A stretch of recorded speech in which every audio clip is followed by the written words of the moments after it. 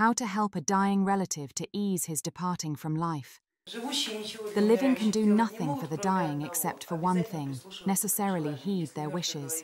If a dying person says, "I won't go to the hospital, I'll die at home," leave him be.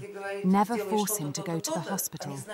If he asks you to do this or that, he knows what he's talking about. That is, it is necessary to heed the dying person's last words. It's for them, not you. It's very important for them.